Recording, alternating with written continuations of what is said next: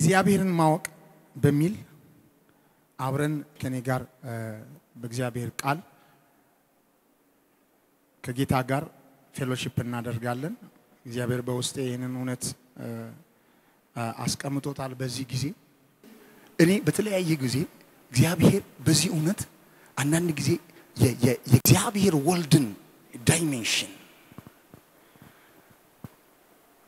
the person of Christ, እግዚአብሔር ወልድን ማንነት እግዚአብሔር በውስጤ ገልጦ በጣም በሱ ፍቅር በማንነቱ በስሙ ታላቅነት አብ ያለ ልክ ከፍ ከፍ ባደረገው ስሙ በዚህ መገለጥ በቃ እግዚአብሔር ወዲያ ያለ ነፍሴን ያዋዛ ወየ አበድኩ ኢየሱስ ቢያልቅሽ ስቄ ዘምሬ ጨፍሬ ጸጥ ብዬ በሰማያን በሐሳብ ያጄ ደግሞ ስለ መንፈስ ቅዱስ ደግሞ የሆነ ሰሞን ደግሞ ስለሱ ነው በቃ አድቬንቸር በመንፈስ የተገለጠ በቃሉ በመገለጥ ሰሞኑን ደግሞ የእግዚአብሔር አብ ፍቅር ነው በጣም በውስጤ ያለው በዘመናት የሸመገለው ይለ ይሄ ከጊዜ በላይ ነው የሰው ቋንቋ ስለሆነ ነው ancient of days ሲባል ይሁን ከስለሌለው በምን እንበል the ancient of days የዘላለም ንጉስ በዙፋኑ ላይ በዘላለም ዙፋኑ ላይ ያለ ግርማው የገነነ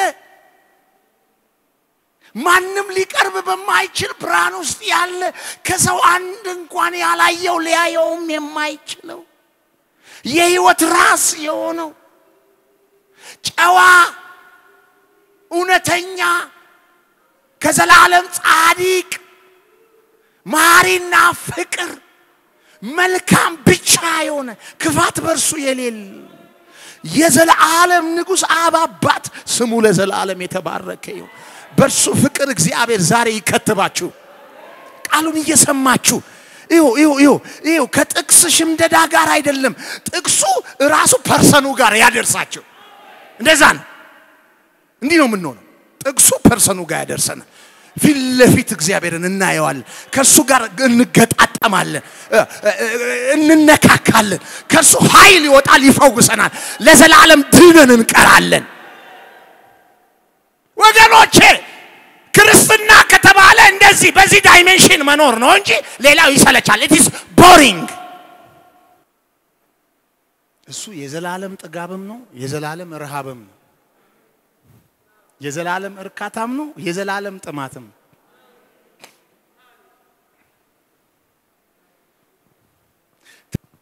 እግዚአብሔር አብ አባት ስሙ የተባረከ ይሁን እግዚአብሔር አብ አባት ስሙ የተባረከ ይሁን አብ አባት በዙፋኑ ላይ ያለ ብቻውን እውነተኛ የሆነ የዘላለም አባት የዘላለም ንጉስ የሁሉ ባለቤት የሁሉ ጌታ የህይወት ምንጭ ቅዱስና ጻድቁ አምላክ አብ አባት የዘላለም ንጉስ በዙፋኑ ላይ ያለው ቅዱስ ጌታ ከዘላለም መልካም የሆነ ቸርና ሩሩ መሐሪ የሆነ ፍቅር የሆነ ህይወት የሆነ አብ አባት ስሙ የተባረከ ይሁን አይኖቻችሁን እግዚአብሔር በመንፈሱ ይክፈተው አዎ በርሱ ፍቅር እግዚአብሔር ይሙላችሁ ወገኖች የህይወት ጉዞ እንደዚህ ነው ምን ጀምሮ አያችሁ እዚህ መስመር ላይ ስንገባ ቅድስና ዲፎልት ነው ታግላችሁ አይደለም ጥራችሁ ግራችሁ አይደለም ዲፎልት ነው የንባብ ክፍላችን የዮሐንስ ወንጌል ምዕራፍ 17 ቁጥር 1 እስከ 26 በደንብ ስሙት ወገኖቼ እሺ የዮሐንስ ወንጌል ምዕራፍ 17 ኢየሱስም ይህን ተናግሮ ወደ ሰማይ አይኖቹን አነሳና እንዲህ አለ አባት ሆይ ሰዓቱ ደርሷል ልጅህ ያከብር ዘንድ በስጋም ሁሉ ላይ ስልጣን እንደሰጠኸው ለሰጠውም ሁሉ የዘላለምን ሕይወት ይሰጣቸው ዘንድ ልጅህን አክብረው እውነተኛ አምላክ ብቻ ይሆን ካንተን የላከውንም ኢየሱስ ክርስቶስን ያውቁ ዘንድ ይህች የዘላለም ሕይወት ናት። እኔ ላደርገው የሰጠኸኝን ሥራ ፈጽሜ በምድር አከበርኩ። አሁንም አባት ሆይ ዓለም ሳይፈጠር በአንተ ዘንድ በነበረኝ ክብር አንተ በራስህ ዘንድ አክብረኝ። ከዓለም ለሰጠኝ ሰዎች ስምህን ገለጥኩላቸው። ያንተ ነበሩ፣ ለእኔም ሰጠሃቸው፣ ቃልህንም ጠብቀዋል። የሰጠኸኝ ሁሉ ከአንተ እንደሆነ አሁን ያውቃሉ። የሰጠኸኝ ቃል ሰጥቻቸዋለሁና እነርሱም ተቀበሉት። ከአንተም ዘንድ እንደመጣው በእውነት አወቁ፣ አንተም እንደላከኝ አመኑ። እኔ ስለ እነዚህ እለምናለሁ፣ ስለ ዓለምም አልለምንም፣ ስለ ሰጠኸኝ እንጂ ያንተ ናቸውና። የእኔም የሆነ ሁሉ ያንተ ነው፣ ያንተውም የእኔ ነው። እኔም ስለ እነርሱ ከብሬአለሁ። ከዚህም በኋላ በዓለም አይደለሁም፣ እነርሱም በዓለም ናቸው፣ እኔም ወደ አንተ እመጣለሁ። ቅዱስ አባት ሆይ እነዚህን የሰጠኸኝን እንደኛ አንድ እንዲሆኑ በስምህ ጠብቃቸው። ከእነርሱ ጋር በዓለም ሳለው የሰጠኸኝን በስምህ እኔ እጠብቃቸው ነበረ፣ ጠበቅኳቸው። መጽሐፉም እንዲፈጸም ከጥፋት ልጅ በቀር ከእነርሱ ማንም አልጠፋም። አሁንም ወደ አንተ እመጣለሁ፣ በእነርሱም ዘንድ ደስታዬ የተፈጸመ እንዲሆንላቸው ይህን በዓለም እናገራለሁ። እኔ ቃልህን ሰጥቻቸዋለሁ። እኔም ከዓለም እንዳይደለሁ ከዓለም አይደሉምና ዓለም ጠላቸው። ከክፉ እንድትጠብቃቸው እንጂ ከዓለም እንድታወጣቸው አልለምንህም። እኔ ከዓለም እንዳይደለሁ ከዓለም አይደሉም። በእውነትህ ቀድሳቸው፣ ቃልህ እውነት ነው። ወደ ዓለም እንደላከኝ እንዲሁ እኔ ወደ ዓለም እልካቸዋለሁ። እነርሱም ደግሞ በእውነት የተቀደሱ እንዲሆኑ እኔ ራሴን ስለ እነርሱ ቀድሳለሁ። ሁሉም አንድ የሆኑ ዘንድ ከቃላቸው የተነሳ በእኔ ስለሚያምኑ ደግሞ እንጂ ስለ እነዚህ ብቻ አልለምንም። አንተ እንደላከኝ ዓለም ያምን ዘንድ አንተ አባት ሆይ በእኔ እንዳለህ እኔም በአንተ እነርሱ ደግሞ በእኛ አንድ የሆኑ ዘንድ እለምናለሁ። እኛም አንድ እንደሆንን አንድ የሆኑ ዘንድ እኔም በእነርሱ አንተም በእኔ ስትሆን በአንድ ፍጹማን እንዲሆኑ የሰጠኸኝን ክብር እኔ ሰጥቻቸዋለሁ። እንዲሁም ዓለም አንተ እንደላከኝ በወደድኸኝም መጠን እነርሱን እንደወደድኋቸው ያውቃል። አባት ሆይ ዓለም ሳይፈጠር ስለወደድከኝ የሰጠኸኝን ክብሬን እንዲያዩ እኔ ባለሁበት የሰጠኸኝን እነርሱ ደግሞ ከእኔ ጋር ይሆኑ ዘንድ እወዳለሁ። ጻድቅ አባት ሆይ ዓለም አላወቀህም፣ እኔ ግን አወቅኩ። እነዚህም አንተ እንደላከኝ አወቁ። እኔንም የወደድክበት ፍቅር በእነርሱ እንድትሆን እኔም በእነርሱ ስምህን አስታወቅኳቸው፣ አስታውቃቸውም አለሁ። እግዚአብሔርን ማወቅ በሚል ታይትል ወይም ርዕስ በእግዚአብሔር ፊት ተሰይመን ቃሉን ስንማር ይሄ ለግዠሪ ርዕስ አድርጋችሁ እንዳትወስዱ። ምን ልላችሁ ፈልጌ ነው? በቃ የሆነ ጊዜ በጣም በመንፈሳዊ ሕይወታችን ማቹርድ ስንሆን ወይም ደግሞ በሆነ ሁኔታ ስንደርስ የምናነሳው ርዕስ ምናምን አድርጋችሁ እንዳታስቡ። ምክንያቱም ክርስቶስ ኢየሱስ በዚህ ክፍል ላይ እንደተመለከትነው እግዚአብሔርን ማወቅ የሚለውን ሐሳብ በጣም መሰረታዊ ፋውንዴሽናል የሆነ መሰረታዊ ሐሳብ ጌትዌይ ወደ እግዚአብሔር ዓለም ወደ እግዚአብሔር ሕይወት የመግቢያው የመጀመሪያው የሕይወት በር አድርጎት ነው ክርስቶስ ኢየሱስ በዚህ የገለጠው። አባት ሆይ ያለ ብቻህን እውነተኛ አምላክ የሆንከውን አንተን በሰማይ ቢሆን በምድር ቢሆን ከምድር በታች አትድከሙ፣ አትልፉ። ሌላ እውነተኛ አምላክ የለም። እውነተኛ አምላክ አብ አባት የሰማይና የምድር ጌታ እሱ ብቻ ነው። በምድር ላይ ብዙ አማልክቶች አሉ ሰዎች የሚያመልኳቸው። እነዚህ አማልክቶች ግን አምላኪዎቻቸው ስለሚያመልኳቸው አማልክቶቻችን ስላሏቸው አምላክ ሆኑላቸው እንጂ በባህሪያቸው አማልክት አይደሉም። የአምላክ ባህሪ በእነሱ የለም። ጣዖታት ናቸው። ይሄንን እድል ካገኘ በእነዚህ እጅ በሰራቸው ቁሳቁስ አንዱ ከእንጨት አንዱ ከብረት አንዱ ከወርቅ አንዱ ከሸክላ በሆኑ ጣዖታት ውስጥ የምድር አጋንንቶች ገብተው ከሰማይ አምልኮ ፈልጎ የተባረረ አጋንንት ገብቶባቸው የአምልኮ ጥማታቸውን ይጨርሱበታል የአሕዛብ አማልክት አጋንንት ናቸው ይላል መጽሐፍ ቅዱስ ሌላ ይል ዲመንስ ብሮንቲቻ በለው ኢቴቴ በለው ጠቋር በለው ምናምን በለው ልጥራው እንዴ አትፍሩ አይዟችሁ ነው አይደለም የምትጠየቀው whatever it is ከአንዱ አምላክ ከልዑል እግዚአብሔር ሰማይንና ምድርን ከፈጠረ የሕይወት ምንጭ ከሆነ የክርስቶስ ኢየሱስ አምላክና አባት ከሆነው ከአብ አባት ውጪ ከእርሱ ውጪ ከእግዚአብሔር ውጪ ከያህዌ አምላክ ውጪ ከአብርሃም ከይስሐቅ ከያዕቆብ አምላክ ውጪ ሰማይንና ምድርን ከፈጠረው ከሱ ውጪ ሌሎች ሁሉ ጣዖታት ናቸው ሰው ቢሰግድላቸው ቢለማምናቸው የተለያየ ነገር ቢያረጋቸው ፈቀቅ ካሉ ደግሞ አጋንንት ናቸው ስለዚህ እግዚአብሔር ብቻውን እውነተኛውን አምላክ አንተን ማወቅ አለ ደግሞም የላከውን ክርስቶስ ኢየሱስን ልጅህን መሲሁን ማወቅ አለ ይሄ የዘላለም ሕይወት ነው አለ this is life eternal knowing you the only true God and as well knowing your Christ Jesus Christ the Messiah this is life eternal የዘላለም ሕይወት ነው ለዚህ ነው እግዚአብሔርን ማወቅ የሚለው የለግዠሪየስ ትምህርት የለግዠሪ ትምህርት አይደለም እንደው የሆነ ሲመቸን እንትን ምን ነው አይደል ኖ የዘላለም ሕይወት ራሱ አታች የተደረገው እሱን ከማወቅ ጋር ነው ደግሞም የሚበዛው ይሄ ሕይወት ይሄ የእግዚአብሔር ሕይወት የተካፈል ነው የተቀበል ነው ይሄ የእግዚአብሔር ሕይወት abundant የሚሆነው በምድር ላይ የሚበዛው ኦቨርፍሎ የሚያደርገው የሚበዛልን ለሌላው አልፎ ምድርን የሚሸፍነው ካንተ አልፎ ጎረቤትህን ከተማህን ሶሳይቲህን ምድርህን የሚፈውሰው የሚታይ የሚዳሰስ የሚጨበጥ የሚሆነው ይሄ የሚበዛ ሕይወት ነው ይሄ የሚበዛ ሕይወት ደግሞ የሚበዛው እግዚአብሔርን በብዛት በማወቅ ውስጥ ነው እግዚአብሔር አይኖቻችሁን ይክፈት ወገኖቼ ይሄ is life eternal knowing God is all about life eternal and it is abundance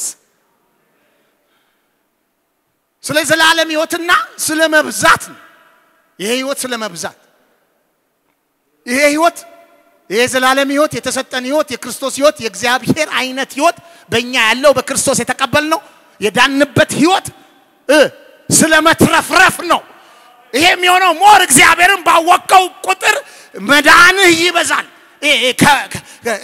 ከሞት ካለመዳን ከበሽታ ከህመምተኝነት ጤንነት እየበዛ እየተላቀቅ እርሱን እየመሰልክ ሕይወቱ እየበዛ ሕይወቱን እየተካፈልክ በማወቅ ውስጥ ይትረፈረፋል ማለት ጌታ ኢየሱስ ክርስቶስ በመጀመሪያ ወደ ምድር ከመጣበት ምክንያት ወይም ዓላማ አንዱ ራሱ ተልኮ ክርስቶስ ኢየሱስ ወደ ምድር የመጣው ተልኮ ራሱ አባቱን ሊያስታውቀን ቁጥር 26 ላይ ሄዱ ጻድቅ አባት ሆይ ዓለም አላወቀህም እኔ ግን አወኩ እነዚህም አንተ እንደላከኝ አወቁ እኔንም የወደድክባት ፍቅር በእነርሱ እንድትሆን እኔም በእነርሱ ስምን አስታውቃቸውም አለው I have made your name known to them and revealed your character and your very self and I will continue to make you known that the love which you have bestowed upon me may be in them and that I myself may be in them ክርስቶስ ራሱ ወደ ዓለም የመጣው አብን ሊገልጠው ነው አንዱ የክርስቶስ ሚሽን ሜጀር ሚሽኑ አብን ለኛ ሊገልጥ ነው ለምድር ሊገልጥ ነው ለምን ህይወት ያለው እዛ ውስጥ ነው እስኪ አሜን this is life eternal knowing him and knowing his Christ አሜን ደግሞ ይሄ ያንድ ይሁን ጌታን ስታውቁ ብቻ አወኩት ብላችሁ የምታቆሙት ነገር ብቻ አይደለም and I will keep on revealing you to them ማለት continuous ለዚህ ነው ብዙ ሮብ እግዚአብሔርን ማወቅ ያለብን ብዙ ማክሰኞ እግዚአብሔርን ማወቅ ያለብን 24/7 እግዚአብሔርን ከማወቅ ማቋረጥ የሌለብን ላይፍ ለዘላለም የቤሰራችን The more we know him, the more life will be exciting. It won't be boring. The burre milen lemendን ይሄን assignment የህይወት assignment ስለጣል ነው. The more you know him. እዛ ጋር ህይወት ከጀመረ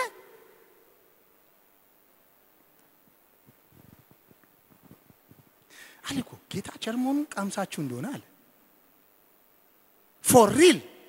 For real test ካረከው ይጣፍጣል. ማለት ለአንዳንድ ይጣፍጣል በቃ አንዳንድ ይጣፍጣል አንዳንድ ኖ ይጣፍጣል for real ቀምሰው ከሆነ for real አንዳንዱ 30 ዓመት ቸርች ውስጥ ሆኖ for real somehow እግዚአብሔርን ፊት ለፊት አልተገናኘውም sadly እናየዋለን ይሄንን ነው አይመስልም እንዴት ከባድ ህይወት ነው ቤቱ ተወልዶ አድጎ እግዚአብሔርን ሳያውቁ መኖር አለ ወገኖች I was there once እኔ እዛ ነበርኩኝ አንድ ቀን ያገልጋይ ክርስቲያን ልጅ በመሆን ክርስቲያን መሆን የሚቻል መስሎኝ ህይወት ትርጉም ጠፍቶብኝ የማነበውና የምኖረው ተጋጅቶብኝ confused የሆነ child of pastor a minister ግን ጌታ አራራልኝ አንድ ቀን ፊት ለፊት ተገለጠልኝ አገኘኝ ሰውነቴ ድኖ ቀረ ሃሌሉያ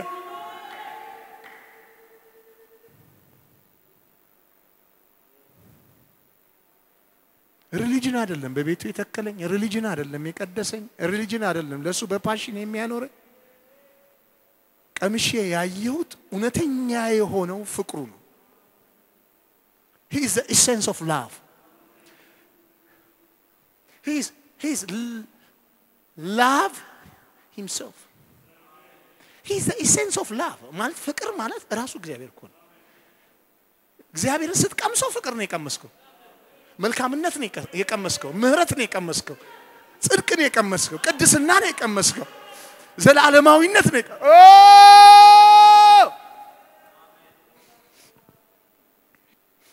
እዚህ ባወቃችሁት መጠን ይሄ ህይወት እየበዛ ነው የሚሄደው ባወቃችሁት መጠን ይሄ ህይወት እየበዛ ነው የሚሄደው ኤፌሶን ምዕራፍ 3 ቁጥር 14 እስከ 19 ቤቶቻችሁ ገብታችሁ አንብቡ ኤፌሶን ምዕራፍ 4 ቁጥር 3 እስከ ኤፌሶን ምዕራፍ 3 ቁጥር 14 እስከ 19 ስፋቱ ጥልቀቱ ከፍታው ርዝመቱ ከመታወቅ በላይ የሆነው የእግዚአብሔርን ፍቅር ለማወቅ በርቱ የሚለው ሐሳብ ማለት ገብታችሁ እዩ እስኪ ይሄንን በእንግሊዝኛ ላንብብና ልበላችሁ አምፕሊፋይድ ስለሆነ በጣም ነው የሚመቸኝና እነግራችኋለሁ ቁጥር 19 ላይ ሙሉውን ሐሳብ እናንተ ቤታችሁ ሄዳችሁ አንብቡ የነገርኳችሁ 19ን ብቻ ላንብብላችሁ that you may really come to know የሚለውን ሲያብራራ በቅንፍ ውስጥ ምን ይላል practically through experience for yourself personally to know የሚለው that you may really come to know practically through experience for yourself. The love of Christ, which far surpasses mere knowledge. Mere knowledge የሚለውን ሲያብራራ ሚላን without experience ማለት ቸርች ቁጭ ብሎ ቀምሶ ያለ ማለት ነው። ተነክቶ አለማወቅ ነው። ተነክቶ የማያውቅ ሰው ብዙ ነገር ይሆናል፣ ብዙ ነገር ያያል፣ ብዙ ነገር ይናገራል።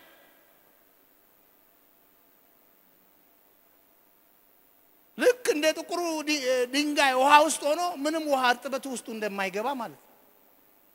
እንዲሁ አንዳንዴ አይገባኝም። አንዳንዴ ምክንያቱ ምን እንደሆነ በቃሉ የሚገባኝ ነገር አለ፣ እየተማረን ይገለጥልናል። ከዚህ በኋላ እለት ሁሉ የመነካት ህይወት ይሆንልን። በየትኛውም ቦታ እግዚአብሔር ወደዚህ ሙላት ያስገባል እና experience that you may be filled through all being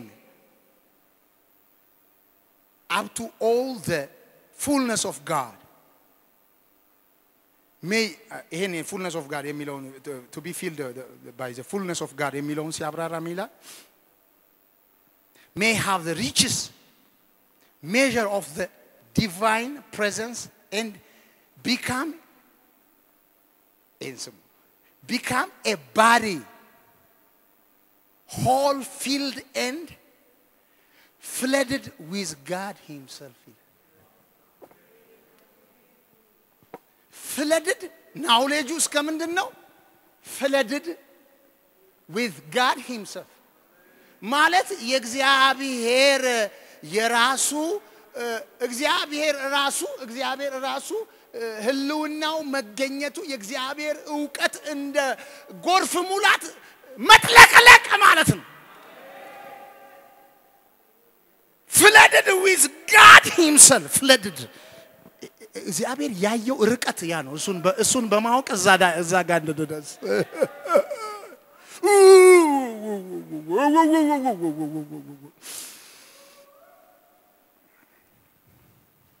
flooded with God himself. Can you take this? Can you imagine being flooded with God himself? በአዋሽ አይደለም፣ በዝናብ ጎርፍ አይደለም፣